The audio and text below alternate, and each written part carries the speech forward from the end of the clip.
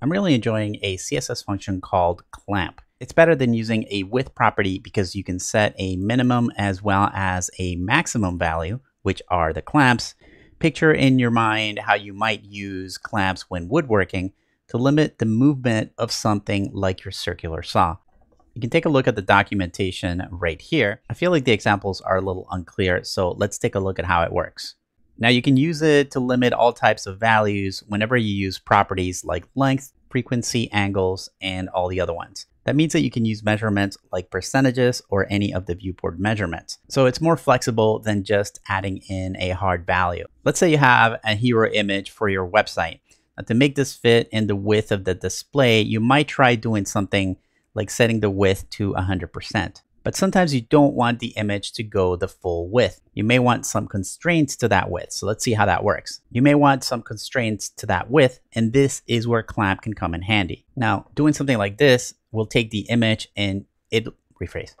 Now, this will make the image try to be 100% of the width of the container most of the time, but also no smaller than 800 pixels and no larger than 1200 pixels. Normally, I take care of this by creating a div that contains the image, but Clamp is letting me put this directly on the image. So that's less and more flexible code. If I wanted to use something like this for images in the main content section, the problem here is that responsive images can get too big or too small. So a percentage will work well, but you can also use a percentage as well as a minimum and maximum value. So here my image would try to be 50% of the width of the container, whatever that content section was, but also be no smaller and no larger than 600 pixels. And we've all been to websites where setting the image to 100% makes it way too big when somebody has a huge screen. And you can also use this with fonts to create responsive font sizes. The typical way we do this is by using a complex calc function, but with the clamp function, it's easy to establish a range of values. So here I'm setting the minimum to 2ems and the maximum to 3.2 ems. And I'm asking the font to try to be always 4 units of the viewport width. Now, one more thing, this has got pretty good browser support. So I think that unless you're supporting really old browsers, it's something that you can start using today. All right, so let's take a look at how this works in a practical example. So I've got 2 links right here.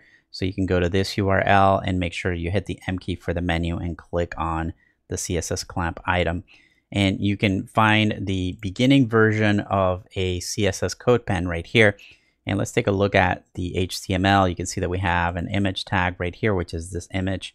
And then we have a main with a class of content. And then we have a headline underneath that, as well as an image following that. And then just some text so that we can show how that image can flow there. So let's go ahead and make this a lot bigger here. And the first thing that I'll do is I'm going to target the image with a class of hero. And in here, I'm going to set the display element to be block and the margin to be 0 on auto. That way it'll center that image. And as I mentioned, you can try to make the width of the image 100% of the container, but that would get really big, especially on large screens, and sometimes you don't want it to be that large. We can use Clamp right here, and then we'll leave the 100 in the middle and set up some minimum and maximum values. So I'll say no smaller than about 800 pixels, try to be 100% most of the time, and then get no bigger than 1200 pixels.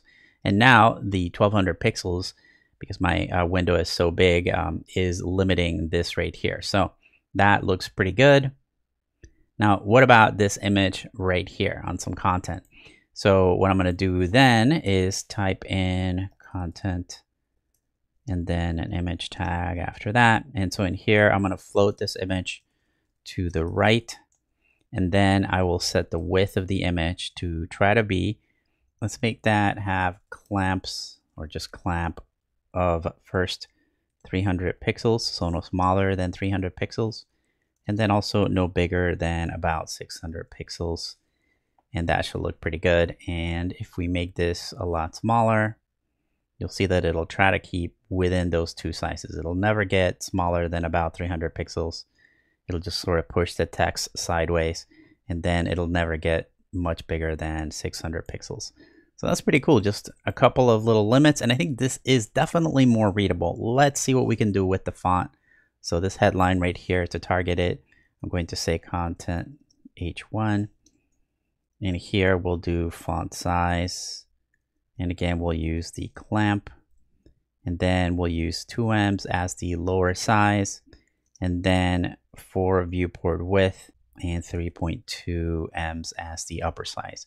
So you can see that it gets bigger. And if I make this window smaller, it should start shrinking. And that's pretty good, but it's not going to shrink any smaller than 2ems, which is great. It's a fantastic way of creating responsive font as well as image sizes, and you can use it just about everywhere. This is definitely way more readable than trying to use complex calc functions, and just as compatible.